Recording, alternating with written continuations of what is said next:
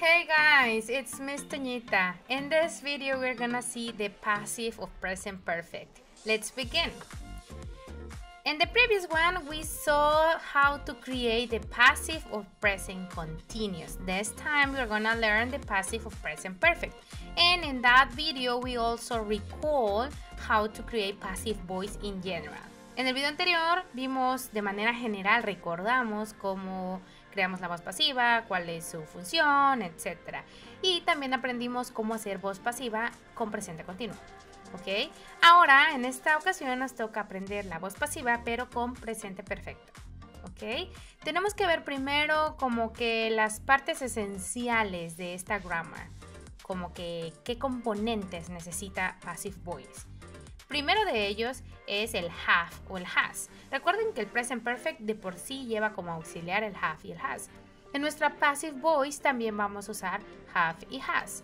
Y aquí recuerden también que have es para I, you, we, they, mientras que has es para she, he, it.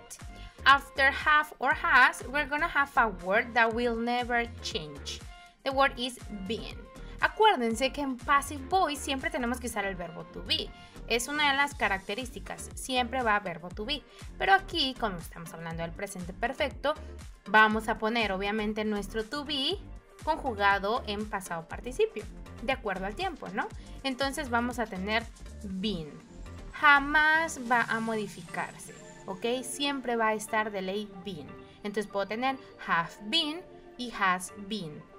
And after that, I'm gonna have my verb in past participle. Ya después de ese been, ya viene mi verbo principal en pasado participio. ¿Ok? Let's see an example. It says, the government hasn't solved the economical problems. ¿Ok? This is active voice, is present perfect. But now, remember that in passive voice, we start with the object because we focus on the object. What is the object of this sentence? The economical problems. That is the object. So that is gonna be our first word of our passive voice. So, the passive voice, the economical problems haven't been solved by the government. All right? Aquí en este caso, the economical problems es plural, por eso estoy usando have. Obviamente aquí estoy haciendo una oración negativa.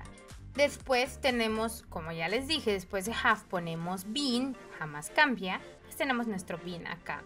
Y luego el pasado participio, solved, como es regular, pues queda igual, ¿no? Solved. Aquí les puse entre paréntesis by the government, porque acuérdense que ya habíamos dicho que el doer is not always important, you don't want to mention it, or etc.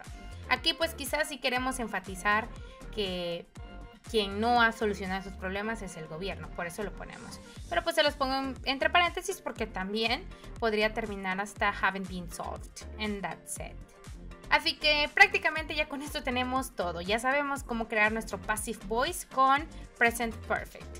Necesitamos siempre have, has, luego been y luego past participle.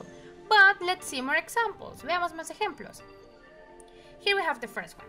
The bushfires in Australia have killed 480 million animals. Okay, this is my statement in present perfect. Normal, present perfect, active voice. Pero realmente yo lo que quiero enfatizar, a mí lo que me interesa resaltar es la cantidad de animales que han sido asesinados, ¿ok? La cantidad de animales que han muerto. Entonces, precisamente ese es mi object, los 480 millones de animales, ¿ok? Ese es mi objeto y eso es lo que yo quiero enfatizar. Por eso es mi primer parte del passive voice. 840 million animals.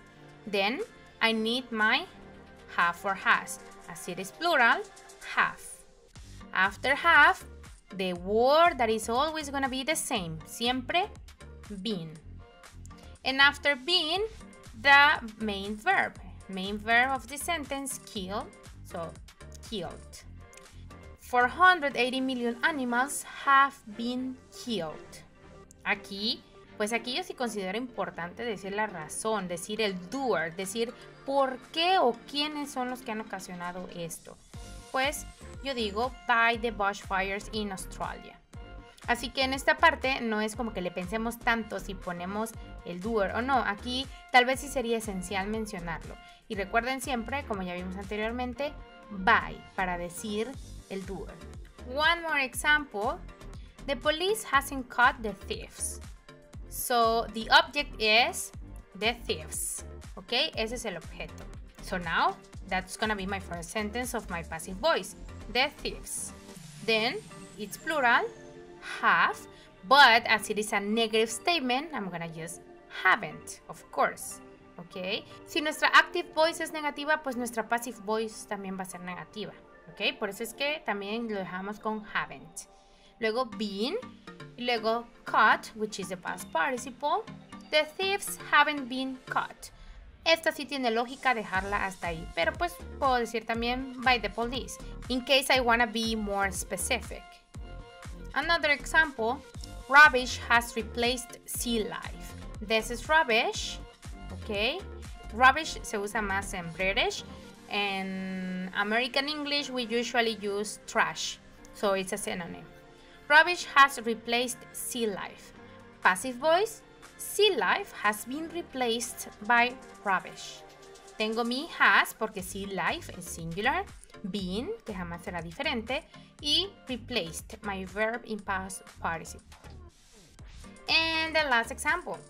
Mexico has applied more than 9 million doses of COVID vaccines. This is active voice. Passive voice. More than 9 million doses of COVID vaccines have been applied in Mexico. Aquí recuerden, passive voice se enfoca en el doer. Por eso es la primera palabra, porque es como que lo principal.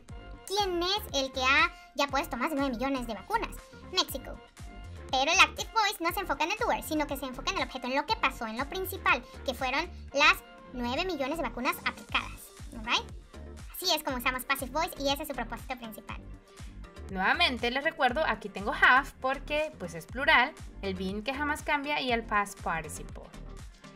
And that's all. Now you know passive voice of present perfect. Thank you very much for watching this video. Have an excellent day, and if you have any questions, let me know.